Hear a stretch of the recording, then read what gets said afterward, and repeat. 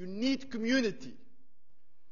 You really need community. Without community, your life will be isolated. And at the same time, community is the place of your purification, of your sanctification.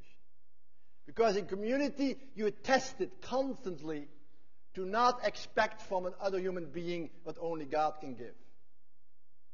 And in a way, community living, as important as it is to let the light of God and the communion of God become known to the world, at the same time, it's the place that calls you right back to that communion. The longer you live community, the more you know you have to spend the nights in communion with God. Precisely because the community calls you always back to the source of it. And so it's that mystery of communion leads to community, but community always calls you to a deeper, deeper, deeper, deeper level of communion. Because community is the place of detachment. Of not wanting it all for yourself. Of having to let go of a lot of things you're attached to. Of being willing to live with people with characters that you never thought you would survive with.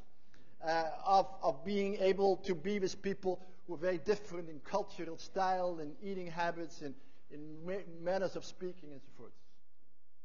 And I think it's really important to realize that community then is the place where you live out communion and also where that communion is to be purified. And as the longer you live in community, the more you're being called to that place with God alone.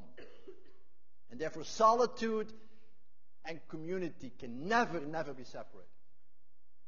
Solitude is the place on the mountaintop where you enter in communion with God, and it brings you back to community, and community calls you back to the mountaintop. They belong together.